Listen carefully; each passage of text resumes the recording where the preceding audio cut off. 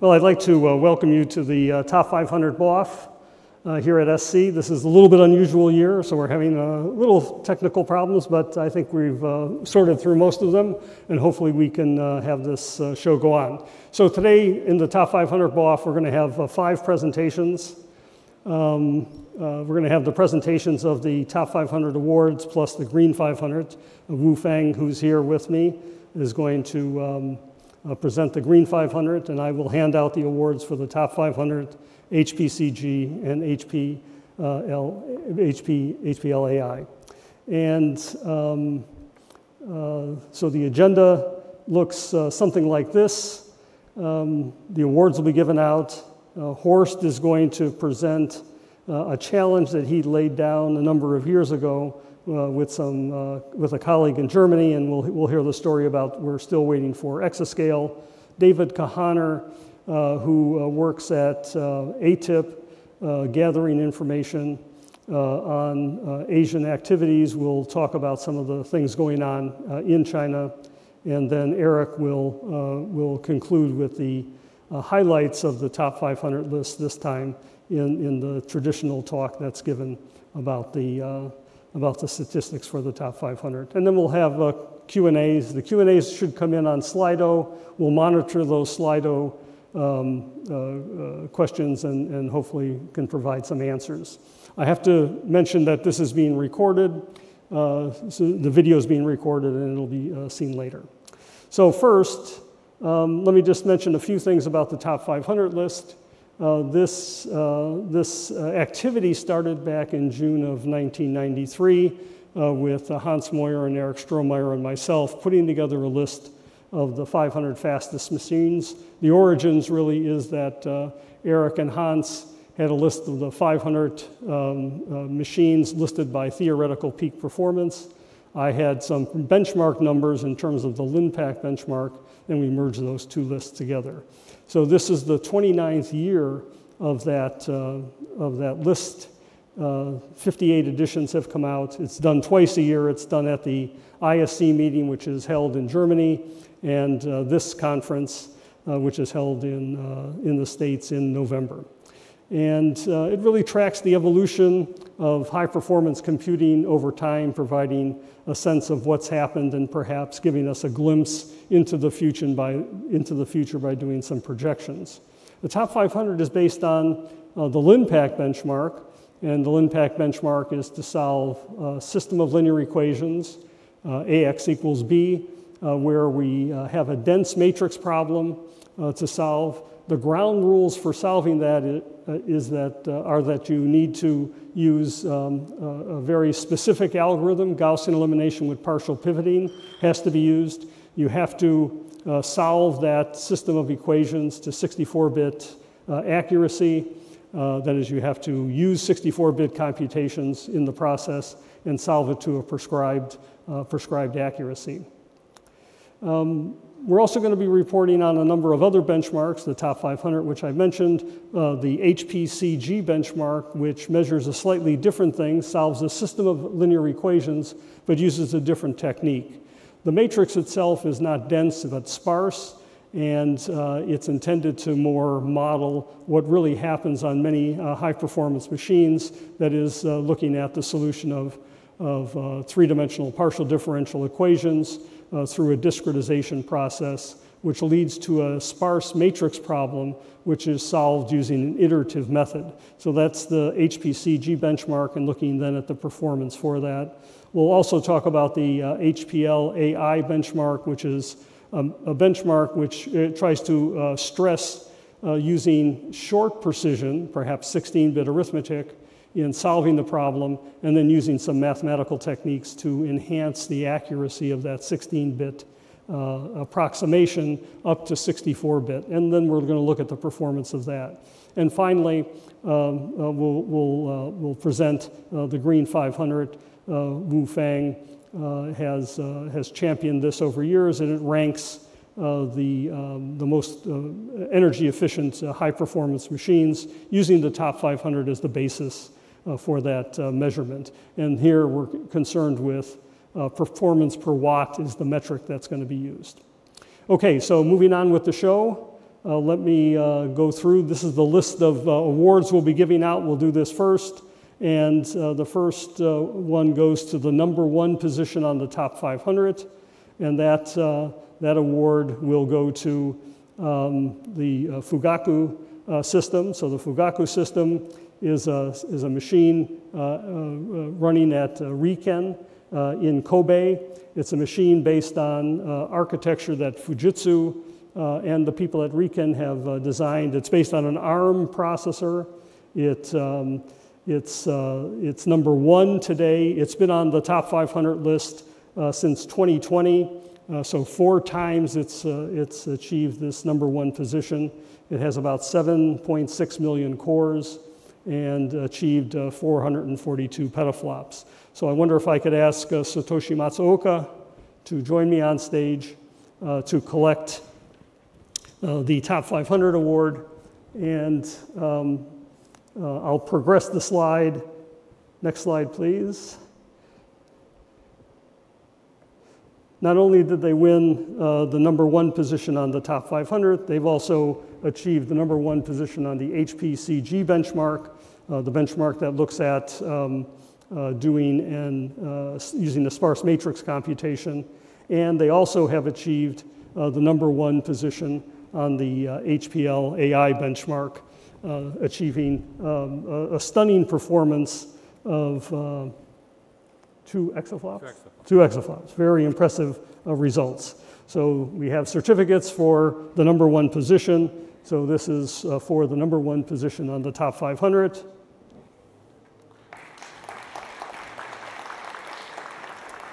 This is for the #1 position on the HPCG benchmark. Sorry. And this is the certificate for the #1 position on the HPL AI benchmark. Congratulations to Satoshi and his colleagues at Riken and Fujitsu for putting together such a very impressive high-performance system. Thank you very much, Jack. We're very honored. Next up is, next slide. There we go. The number 2 machine on the top 500 is a machine that's at Oak Ridge National Laboratory. It's the Summit supercomputer. It's been on the list since 2018. It has 2.4 million cores in it. It has a performance of 148 petaflops. It's using an IBM technology along with NVIDIA GPUs. So Ashley, can you come up and collect the HPL benchmark #2 position? In addition to the HPL benchmark, they also received #2 position on the HPCG benchmark, achieving a performance of 2.8 petaflops, and they've also achieved the #2 position on the HPL AI benchmark, achieving a performance of 1.4 exaflops. Very impressive results indeed. So here's the top 500 award. Here's the HPCG award, and here's the HPL AI award. Thank you very much.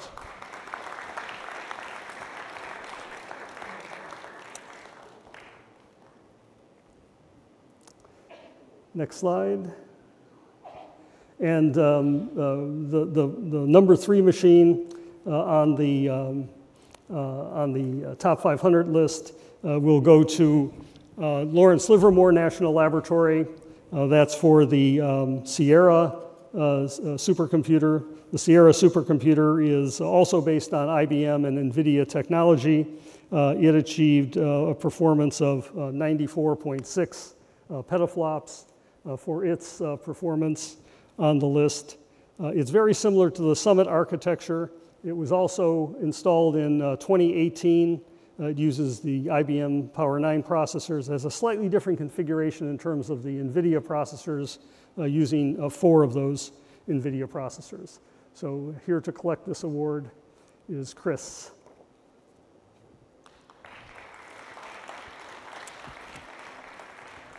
Thank you very much.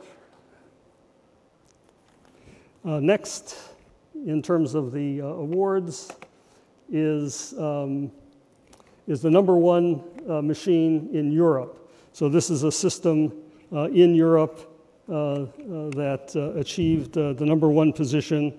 It's a machine in Jülich at the High Performance Computing Center. It's a machine that's based on from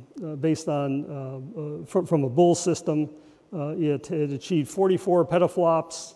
It's based on an AMD parts plus NVIDIA GPUs, A100 GPUs, and a Mellanox interconnect. It was introduced in 2020, and they are ranked #1 in Europe.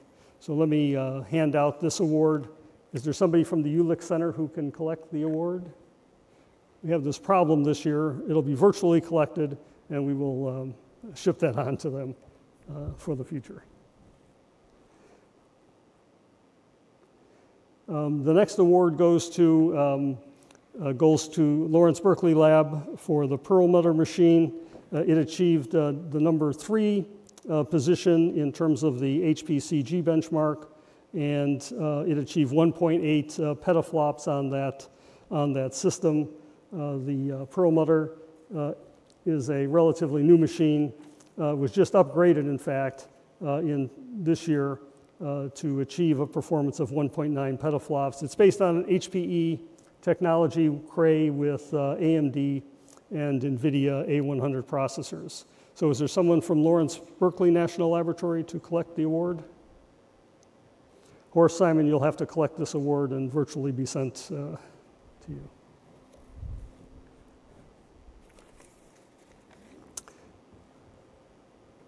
Next award to be given out is for the HPL AI benchmark. That goes to Celine. Celine is a machine that's at the NVIDIA site. So it's a machine that's based on AMD and NVIDIA A100 processors with a Mellanox interconnect. It was introduced in 2020, and it's in-house within NVIDIA itself, being used for AI systems work. And it achieved 0.63 petaflops on the HPL, 0.63 exaflops on the HPL AI benchmark. So is there someone from NVIDIA who can collect this award? Not today. Okay, let me turn this over to Wu Fang, who's going to hand out the next 3 awards.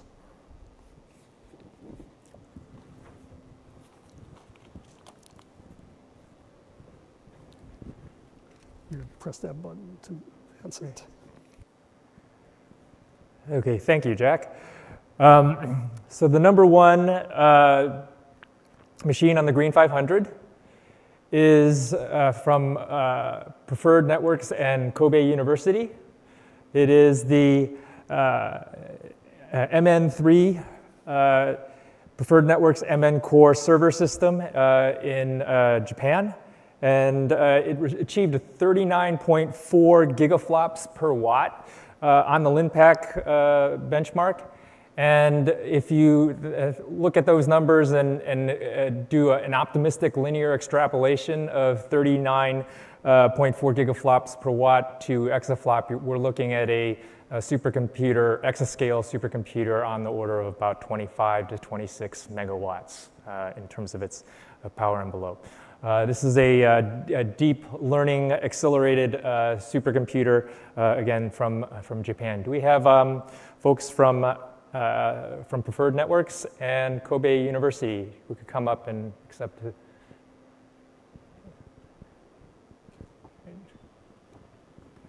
There you go. Thank you very much. Thank you.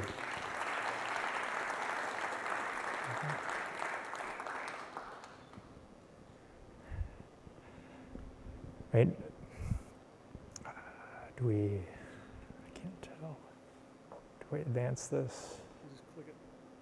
She should do it. There we go, okay. All right, and #2 is a supercomputer from the University of Cambridge. It's Wilkes 3, a Dell PowerEdge system. This is a system that has done very well in the Green 500. It was at number 3, the last list, and has moved up a spot. In terms of energy efficiency, it comes up at 30.8 gigaflops per watt in terms of energy efficiency. Do we have a representative from the University of Cambridge here? Virtually accepted. It'll be virtually accepted here. So, okay, thank you.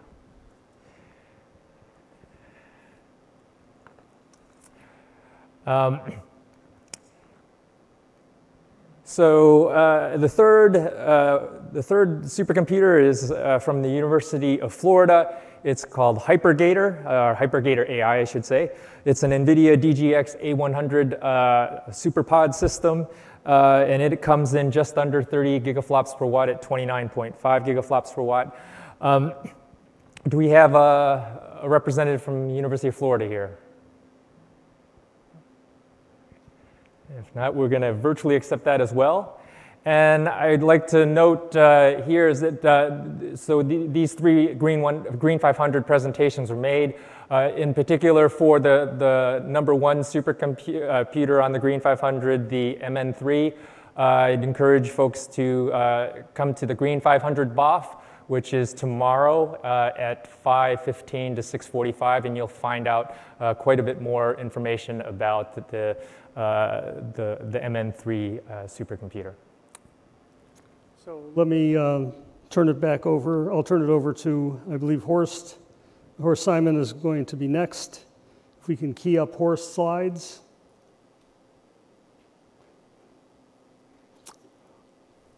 Take it away, Thank you, Horst. Jack. Am I on? Yes? Yes. So we have seen in the top positions of the top 500 and the other lists that we have several hundreds of petaflops for the HPL benchmark. And we have some exaflop level performance for the lower precision HPL AI benchmark, but we're still waiting for the exaflop performance on the high performance LINPACK and 64-bit. Next slide, please.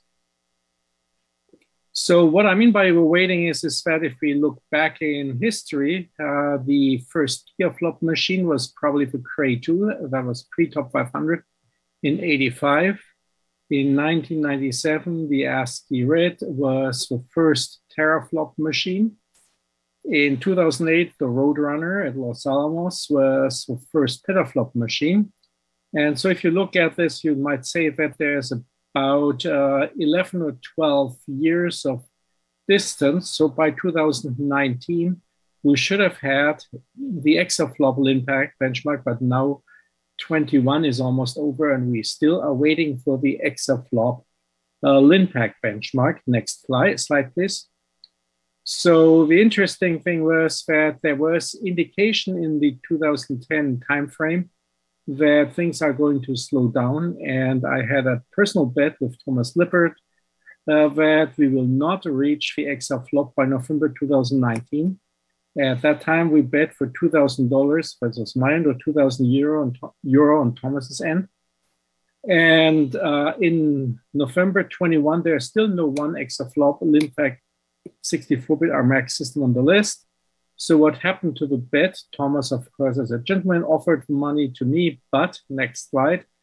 We decided that Thomas raised the amount to 3,000 euro. And we want to offer this amount as a prize for the first demonstration of 1 exaflop LINPACK HPL 64-bit performance. And we would like this result be described in a paper or technical report. The authors of the paper will receive the prize, and we encourage, of course, the inclusion of early career scientists in the project. And Jack has agreed to certify the result as a valid HPL LINPACK submission, which means once it's submitted as an HPL LINPACK benchmark, then it will be presumably the next number 1 on the top 500 list and will be the first system to break the exaflop 64-bit RMAX LINPACK number on the top 500 list. So we're still waiting, and I hope that 3,000 euro is enough of an encouragement to get somebody going and submit the paper. And you know We know that there are machines out there. And so I think with that, I probably want to turn it over to David Kahane, who will talk about some potential candidates machines that are existing in China already that could be set to break this barrier. So for everybody else, happy computing, and I hope we will have at the 59th list in Hamburg in May, the exaflop system. Happy computing until then. Okay, David, your slides. Okay, thank you. Thanks to the organizers, especially Horst and Jack, for encouraging me to come and give a few comments about the situation in China. Full disclosure, I haven't been to China this year because of COVID, but we have a couple of people working there with us. So I think the information that I have is accurate. Next slide, please. So actually, I claim there are 2 exaflop systems today running in China, and a third, which is a maybe, it's delayed. I don't know if you can read this, so I'll just run through it very quickly. The first one is in the city of Qingdao, which is on the coast at a relatively new mission-oriented laboratory focused on marine science and everything related to that. That machine is called Ocean Light, or the translation is called Ocean Light. It was completed in March of this year, and it runs at about 1.3 exaflops peak, and the LINPACK number is 1.05 exaflops, we are told. It's not official, but that's what we've been told by several people. In addition to that, they've also run some 16-bit calculations, and this was reported just very recently in a paper that appeared in the China, HPC China 2001, just 2 or 3 weeks ago, that they measured 4.4 exaflops for the 16-bit. It's actually mixed precision, but 16-bit. The technology is basically Shenwei. I'm sure you're going to hear more about that in some of the other talks, so I'll skip that. This particular machine is probably not going to get a lot of access from outside China because the lab that it's in is focused in a very specific mission-oriented way. The second exaflop system is in the city of Tianjin. Tianjin is east of Beijing, and you may remember it if you go back to 2010 when it was the place that Tianhe 1A showed up at. That was the first machine from China that was the top of the top 500. But now the new machine is called Tianhe 3. It's based on some ARM and accelerator technology. The system is completed, we are told, the end of last month, although there's also an opportunity for enhancing it in various ways. We estimate 1.7 exaflops peak and just over 1.3 exaflops on 64-bit LINPACK. And we were just told, actually, day before yesterday, that the first LINPACK run, tentative, gave them the numbers that I was just mentioning, over 1.3. This particular facility might be more open to people outside China. I hope it is. The third system is more complicated because it involves a company, Shuyan, that was supposed to develop and implement 2 exaflop system that was supposed to be installed next year, but it's been delayed for a variety of complicated reasons I don't have time to talk about here. The processor is Hygon, which was supposed to be theirs, but I don't think they're going to be able to produce enough at the right spec. So maybe they can get AMD or something if that's allowed with the sanctions. The key point of this slide, though, is to say that there are actually 2 exaflop systems in China, period, full stop. Next slide, please. So just so that you can get some context, there's a map here showing where the national supercomputer centers are. There are 8 of them that are running, and there are 2 that are being built. The 2 that are being built are in Dalian. You can see Dalian on the little peninsula there on the east, and in Xi'an. Xi'an, you probably might be hard to read. It's just above number 7 in Zhengzhou over there. Next slide, please. In addition to those exaflop systems, there are a significant number of large multi-hundred petaflop systems that are either coming online or will come online very, very soon. For example, in the city of Jinan, there's a National Supercomputer Center. And you may remember Jinan because that was the site where the Shenwei blue light machine first surfaced. That was the first petaflop system from China using Chinese processors. But the new system is, we're told, going to use GPUs and some Xeon base nodes with about 250 peak petaflops. In addition, Sugan, the Chinese company, is producing and deploying systems in at least 3 facilities in China, again, using Hygon processors or maybe AMD, I don't know. One is in the city of Chengdu, which they've got about 60% of the 300 petaflops that already deployed. Another national supercomputer center in Zhengzhou, they've got 300 petaflops planned, about 100 petaflops running. And then the third one in the city of Kunshan, which we don't know how many have been deployed, but there are about 300 petaflops total planned.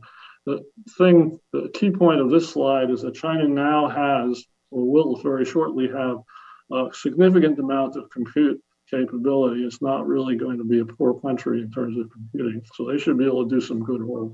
Next slide, please. In addition to that, there's actually talk about going forward. So about a year ago, Professor Depei Chen, who many of you know, a very esteemed computer scientist from Beihang University, suggested, I wouldn't say proposed, but suggested development of 2 10 exaflop systems by 2025. Whether that is taken seriously or not, I don't know, but this past summer at ISC, that idea of 10 exaflop systems were brought forward by a representative from the Wuxi Supercomputer Center. And if such a system were to be developed, Wuxi would be a good place to do it because they have lots of technology and a lot of experience. Next slide, please. So this is a slide that came from the China HPC China 2021 that I told you just ended a few weeks ago. And it illustrates, it's all from the Sunway Ocean Light community. There are 3 science-specific applications that are mentioned. One of them is Raman scattering. Another one is for some quantum type simulation. And a third is related to plasma simulation, a tokamak. And on the engineering side, molecular dynamics, nanomaterials, and space reentry. And you'll notice that the top 3, the ones in the science track, I'm told, I think Jack could verify this, but I'm told that all 3 have been nominated for the Gordon Bell Award, so that's pretty impressive. Next slide. So this is very interesting. You'll notice that when Jack gave out the awards for the top 500, there were no Chinese systems there. What the heck happened? Okay, well, China has its own version of the top 500. They call it the top 100. And that was, most recent one was released just last Friday. We translated a piece of this, and you can look at it here. This is the most bizarre list I've ever heard of. For example, the number 1 machine on this list is almost certainly a cloud cloud system, generates 125 petaflops. The number 2 is the Sunway Taihu Light, which we know about. Number 3 is some unspecified network provider. We don't know anything about that. The number 4 is Tianhe 2A, even though I said there's a Tianhe 3. And the number 5 is, again, some unspecified organization. So the 2 big machines that I mentioned earlier are just not there. So we decided what we would do is we produce our own version of this to see what we think it would look like. So next slide, please. This is what I call ATIP's more realistic China top 100. Number 1 would be Tianhe 3, as I mentioned, 1.3 exaflops. Number 2 is this Ocean Light, just over 1 exaflop. Number 3 is an unspecified networking company. Number 4 is a product from Sugan using their cooling, special immersive cooling technology, and they call Silicon Cube. And then number 4 is Sunway Taihu Light. Now you might ask, why in the world aren't those big machines on either the Chinese list or the US list? You can speculate on that. I'm going to let you think about that. Next slide, please. Okay, I just want to leave by saying something about applications.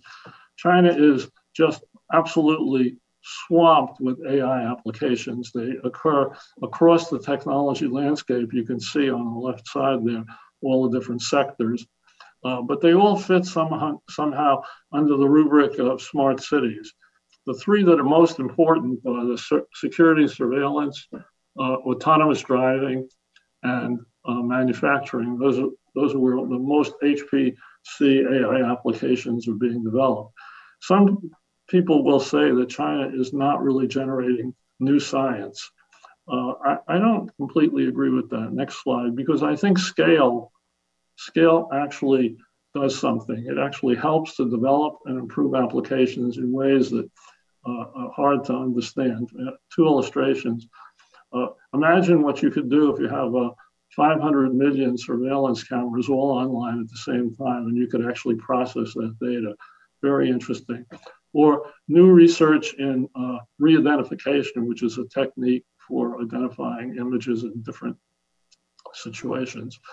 Or scale big enough to allow companies that have lots of real data that they'd like to process to compute. So I think there is good science going on there.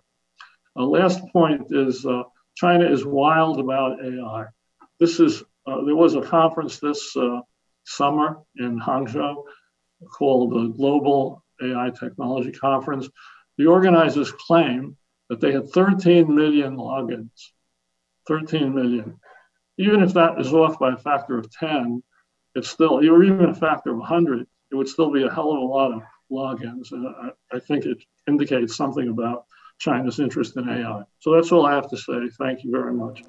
Well, thank you very much, David, for that glimpse into the Chinese supercomputing systems. And now I'd like to turn over to the main event, I'll call it. Erich has prepared a talk about the top 500 list. If you can please cue that up and roll it.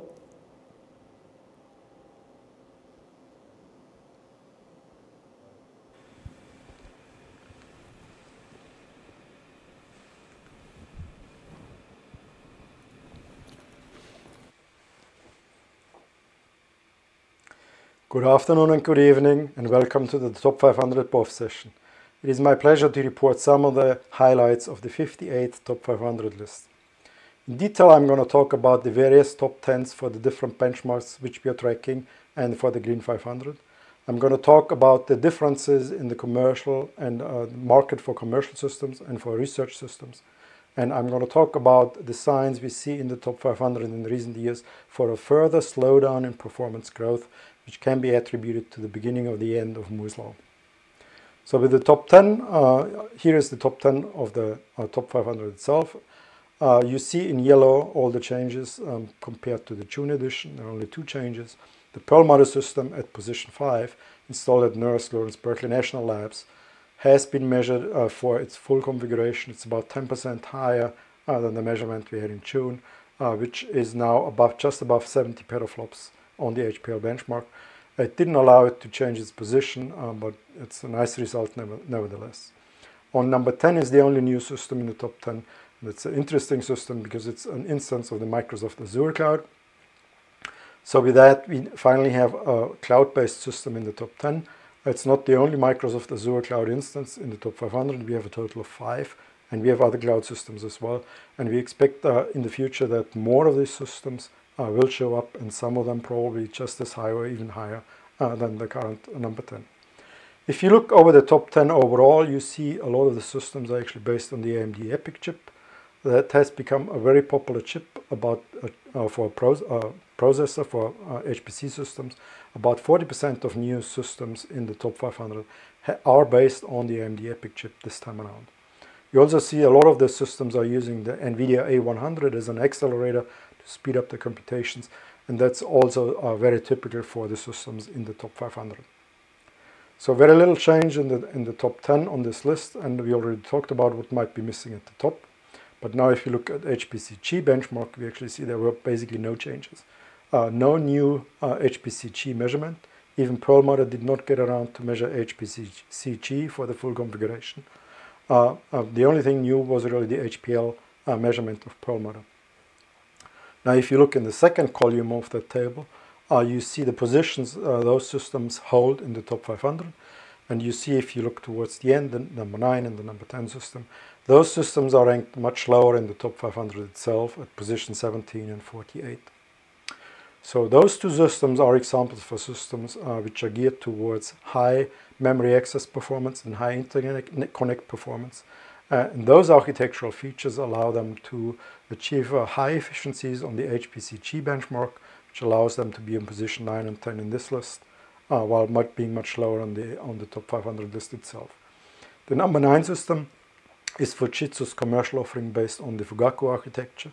So it has very similar features as the number 1 system, Fugaku. And the number 10 system is based on the NEC SX Aurora vector processor, which is an architecture which is known for exceptionally high bandwidth to floating point performance. And that allows it to move up from position 48 on the top 500 to position 10 in the HPC-G benchmark. So we also started tracking a different benchmark, the HPL AI benchmark. That is really a benchmark based on the original problem for the original HPL benchmark, solving a system of linear equation. But we do allow mixed precision algorithms to track and to demonstrate the benefits of mixed precision calculations for numerical calculations in algorithms which allow this. So the algorithm does an approximate solution in low precision and then an iterative refinement to full precision, but is overall faster, can be faster than a direct solution. The performance we attribute to this run is based on a number of floating point operations the original HPL benchmark would have to perform. And with that, these systems here can actually exceed their nameplate peak performance by running the HPL AI benchmark. So the number 1 system is the Fugaku system with just about 2 exaflops on this benchmark, equivalent exaflops, which is a very nice result. And the Summit system, which improved the result to 1.4 exaflops, is also well above its nameplate and is also very, very nice.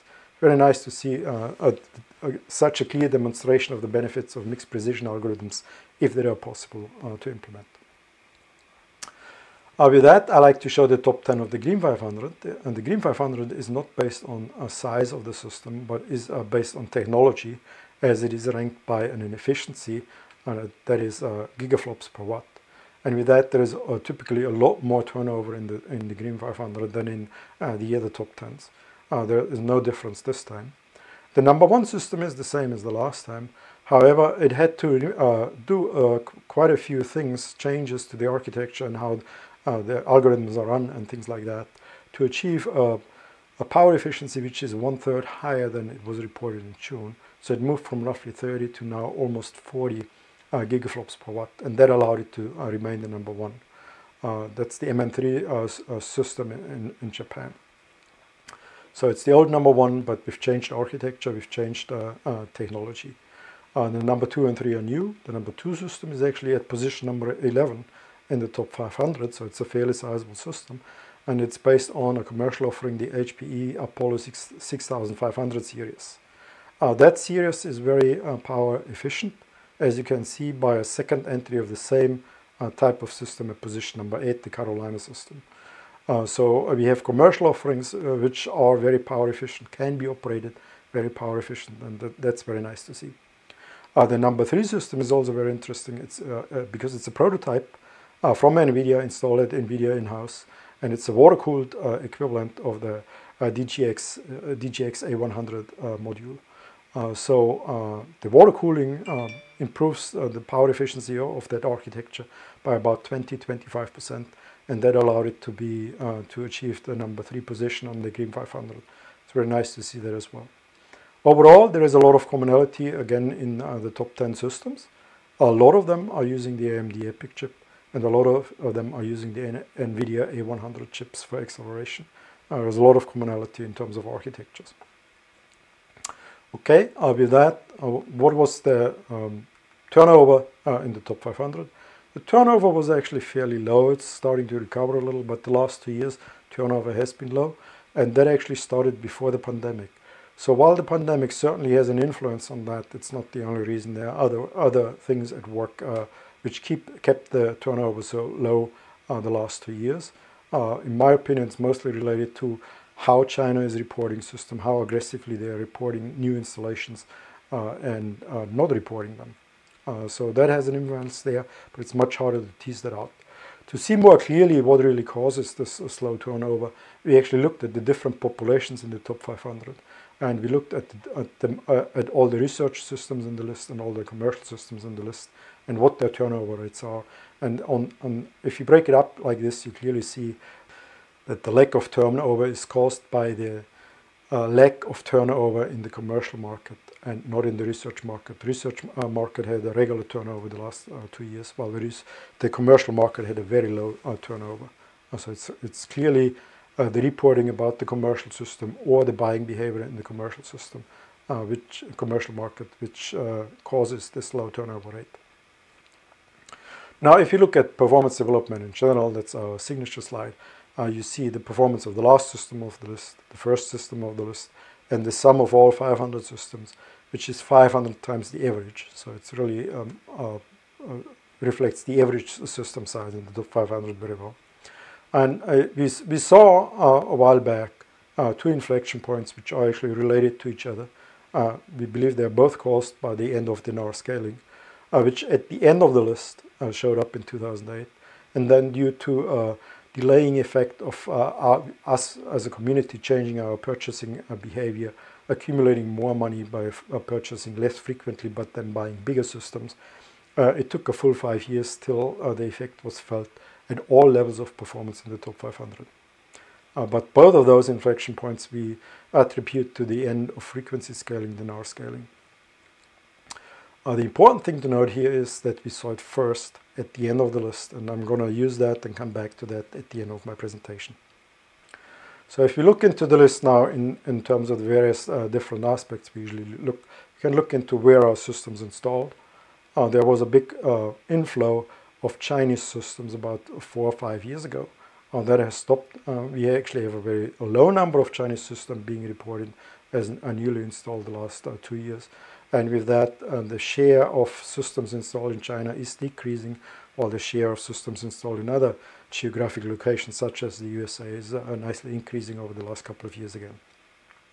If you break this up in the current situation in more detail, you see China still reports more systems installed than the US, but it's almost on par now, followed by Japan and the main European countries. And if you break this pie chart now up into 2 different markets, the market for research system, commercial system, we get a very different nuanced picture. Those are statistics based on the top 100 research and top 100 commercial systems to get equal sized populations. And you see the commercial market, a lot of systems are installed in China, while in the research market, the number of Chinese systems installed at research institutions, which have been reported to us, is actually fairly low. Also, the United States, Japan, and European countries have a much bigger share as consumers of supercomputing powers for research installations. We can produce these statistics not only based on the number of systems, which is very influenced by small systems, but also by the size of the systems, which is more equivalent to the value of the system and value of the market. We can do that by just aggregating the accumulated performance for these systems. And if we do that, we actually get a fairly different picture. We see that the slice of the United States, even in the commercial market, is much larger than it appears, because the systems installed at commercial customers in the US is larger than in China. So the United States slice in terms of installed performance, even at commercial institutions, is much larger. On the left pie chart, you see the big influence of the very big systems like Fugaku, which bumped up the Japanese slice to the #1 slice in the statistics. And that's obviously going to change once the first US and or Chinese exascale systems are going to be listed on the list. So that is more sensitive to the very big systems, while the previous slides were sensitive to the majority of the small systems. Now we can ask not only where these are installed, but where actually have they been produced. And if we do that for those two market segments, we see again, if we go by number of systems, the majority of research systems has been produced in the US, while the majority of commercial systems by number of systems has been produced in China. And if you weigh them by the size of the system, we have the similar effect as we have seen with the consumers of systems, that the US is actually producing the majority of the performance for commercial customers, 60%, while China is producing about a third of the performance for commercial customers. And on the left-hand side, again, you see the US now slightly ahead of Japan, but the big bump, Fujitsu and Japan as producer get from the Fugaku system in its size. So we can further break down where systems are produced by taking each of these geographic locales and splitting it up in the various companies based on those geographic locales. And if we do that, we see that by number of systems, the main company in the US is clearly the HPE, which includes the Cray label.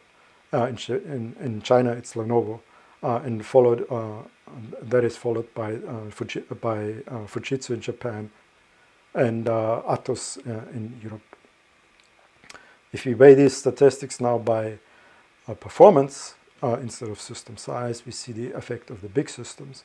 So in the US, what catches the eye is the green slice, which is IBM. IBM is catering to very big research institutions, so they have a couple of very big customers, which gives them a fairly sizable share in terms of the performance market.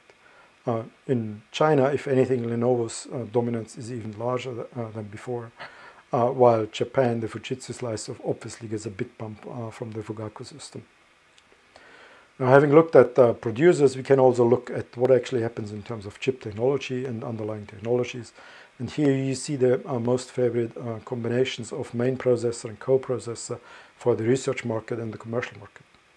And you clearly see for both markets, if you add up all the different slices with Intel produces between half and 2/3 is used in half to 2/3 of the systems in each of the markets, especially in the commercial markets where 2/3 of the systems are simply based on Intel main processors and no acceleration at all. The one slice which is notable in orange towards the end of the clock is the AMD NVIDIA slice. Those tend to be new systems. It's a very popular combination the last couple of years. That's the AMD EPIC chips with the A100s, and that bumps up the AMD slice quite a bit compared to the past. If we weigh this slice again by performance instead of looking at it by system, we see the influence of the big systems. And now all the slices which have NVIDIA attached to it, all the accelerator slices, are going up quite substantially. That's one observation on both sides. And on the left-hand side, you also see the blue slice at 9 o'clock the ARM slice is going up quite a bit. That's due to the Fugaku system and the corresponding Fujitsu offerings in the market. So overall, you also see on the right-hand slide the influence of the AMD NVIDIA combination. Again, the EPIC chips and the A100. That is nowadays the biggest individual slice in the commercial market, which might be a little bit surprising, but it's very popular in the commercial market. So with that, I like to come back to performance growth and what we have seen in performance growth. I already said we saw the inflection points due to narrow scaling at different times for the bottom of the list or for the whole list, for the average of the list. But we saw it at the bottom of the list first, which prompted me to analyze the bottom of the list for the last couple of years in more detail to see really what's going on there. And for doing that, I looked at the bottom of the top 500 as well as the bottom of the research, top 100 research systems and top 100 commercial systems. And what you see here is that there is an indication of something having changed in 2017. That's when I broke the curves. And the trend we had before, especially for the top 100 research systems, the orange curve, that trend doesn't seem to hold afterwards. The red line was not following the orange line for the first 2 years, which clouded that whole trend quite a bit. But that was probably the aggressive submissions from Chinese commercial customers and companies, which delayed showing that signal.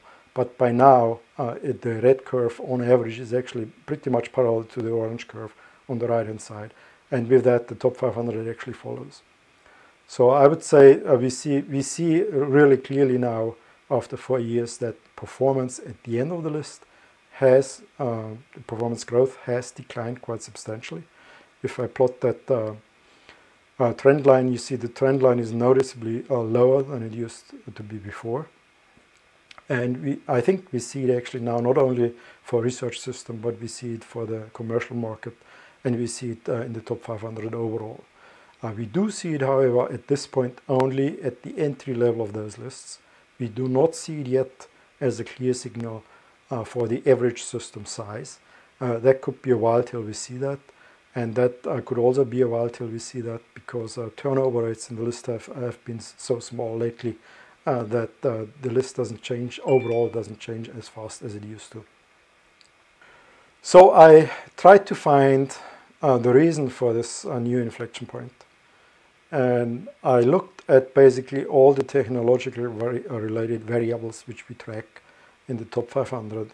And we have all kind of variables in there in our spreadsheets, which is number of cores, number of sockets, frequency of processes, number of co-processors, cores, and so on and so forth. I looked at 7 or 8 of those. And the one which has the cleanest correlation and signal related to this inflection point is simply the number of total cores in our systems. Total cores, that includes accelerators, so it's not just the main processors, it's main processors plus accelerators. And if I plot that for the whole project since 93 till now, that's the average number of cores in our systems. And if you look carefully at that list, and that's a logarithmic scale of 4 orders of magnitude on the left, if you look carefully, you can roughly divide 4 different epochs, which I did in this slide. The first 4 lists of the lists are unusually high. It was probably driven by single bit processors like the CM2 and the MOSPAR2, which were counted wrong by today's standards, so they artificially increased the number of cores. After that, between 1995 and 2004, we had a period where the number of cores in the system was just a reflection of the size of the system in terms of number of nodes, because we used single core processors. And after 2004, we started using multi-core processors. So the number of cores in our system started going up more quickly than before, and that lasted up to about 2017. And since 2017, the number of cores in our systems are not growing nearly as fast as they have been before. So a very clear signal was a little surprising.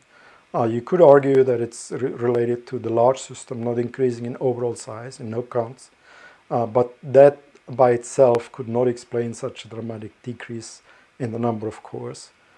What I think really happens is that our ability to increase the number of cores on an individual chip, on an individual processor, has decreased quite substantially.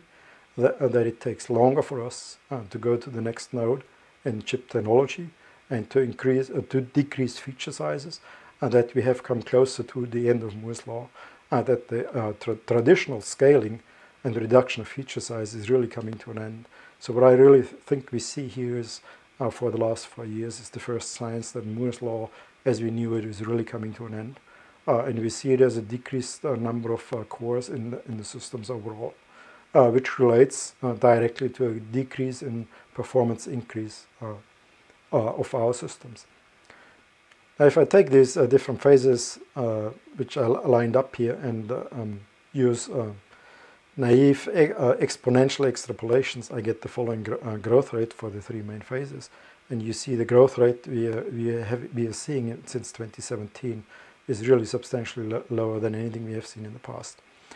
So with that, we can expect that the increase in performance, our purchasing behavior, and all those things is going to change quite substantially in the future. So to really see the effect of this more clearly, I took the last 4 years of the data since 2017 and went back to our regular slide and projected that out into the future to 2030. That's basically performance of the last system, first system, average system projected out till 2030.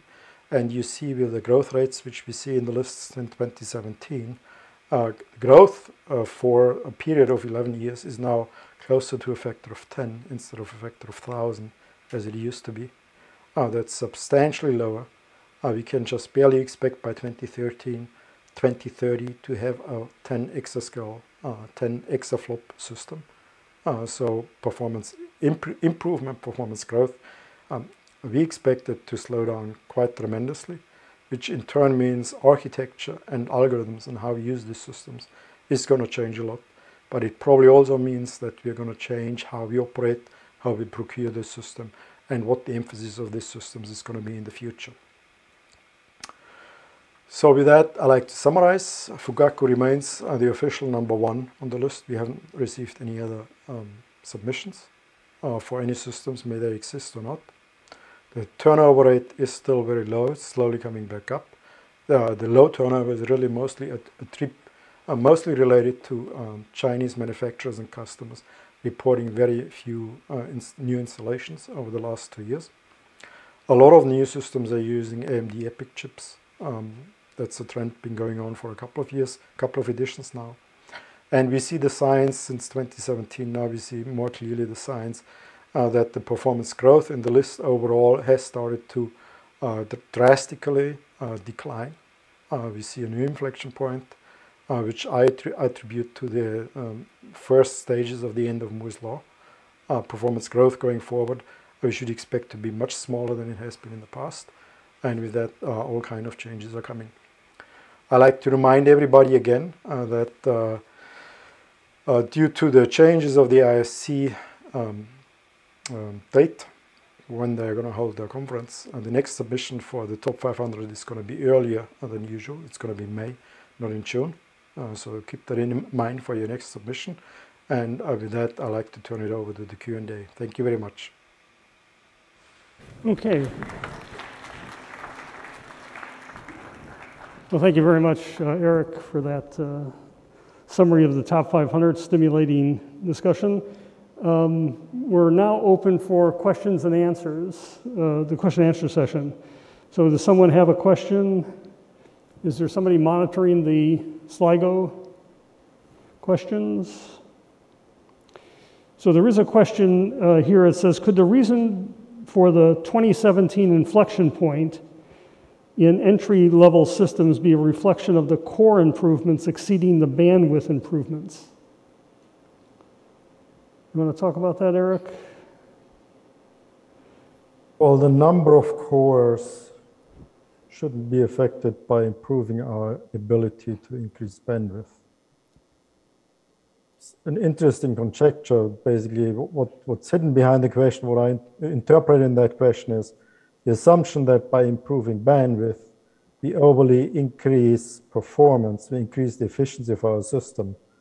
And vendors use that to increase the number of cores less than they had in the past. But overall, I would be a little hard pressed I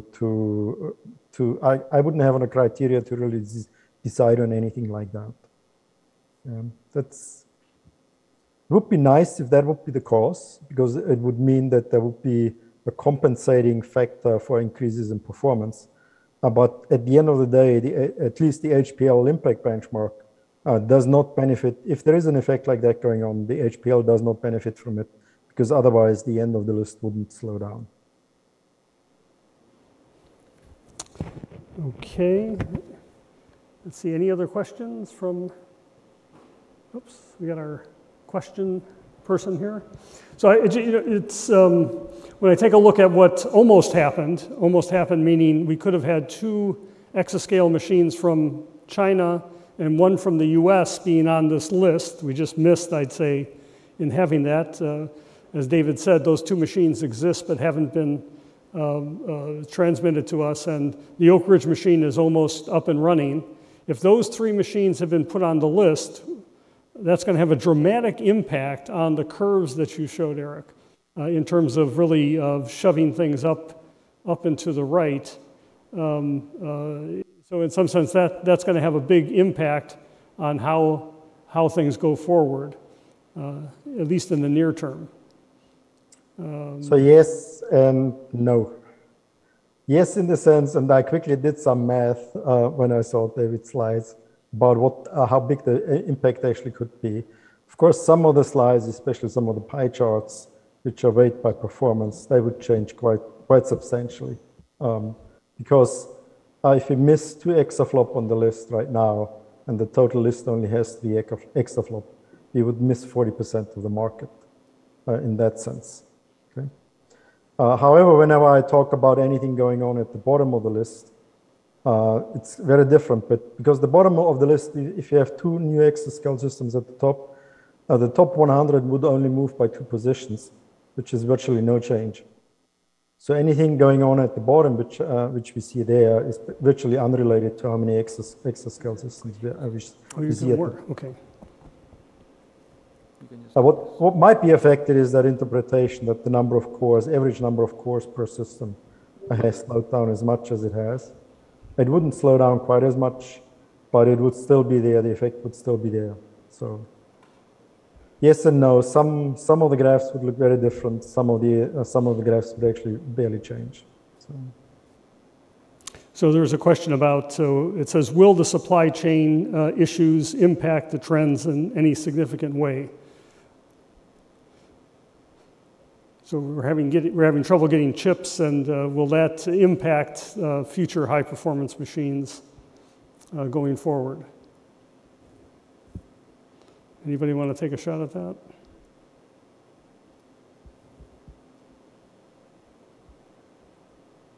On one hand, I would expect so, but on the other hand, the question is really going to be, if a company like HPE can choose which customer gets the chips they have, is it going to be that national center which pays $50 million for a computer, or is it going to be some medium-sized company which orders a system of 100,000? It's really up to the company to decide where they allocate the resources, where they sell it. So in that sense, it's not clear to me that it would have an impact on the very high end. It certainly would have an impact on the computing market overall, but which segment is affected the most, that's an open question. Comes down probably to margins, or which market has the biggest margins.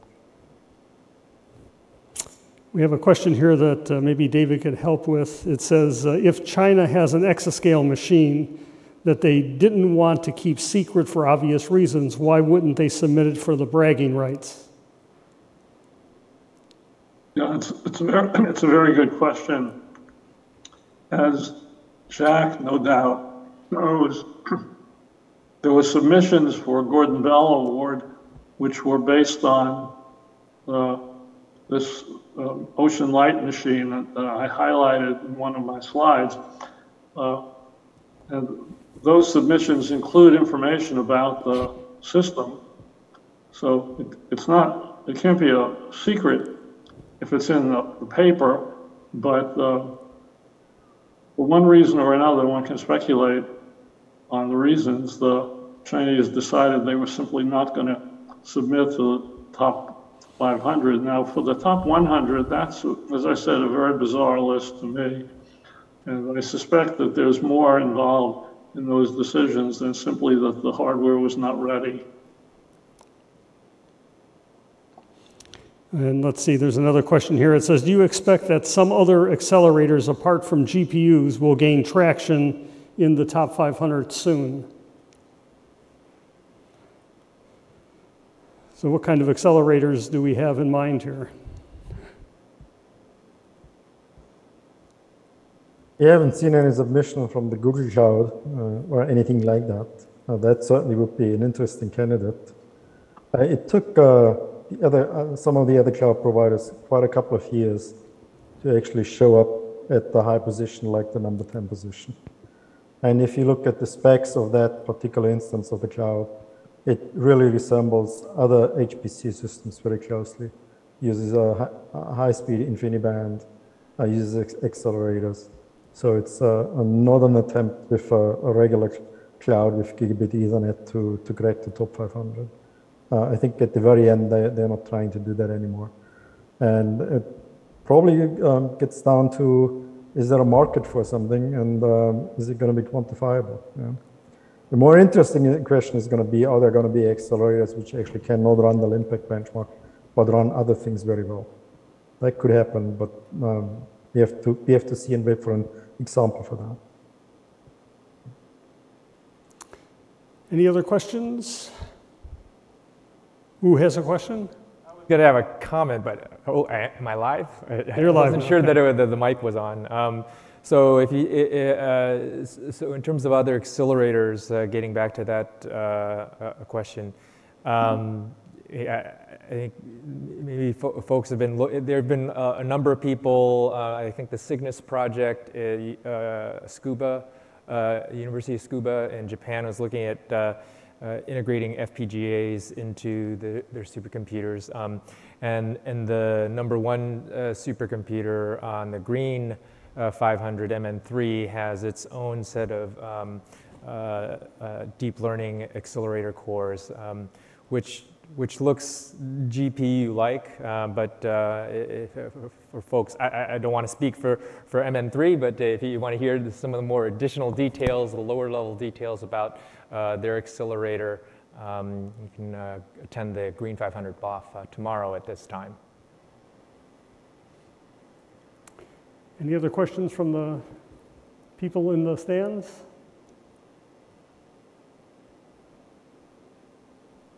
I don't see any more that are coming in on the web, Slido.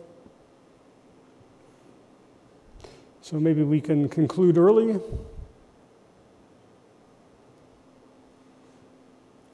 Okay, not hearing any questions. I guess that'll be the end of this Top 500 BoF session. Thank you for attending.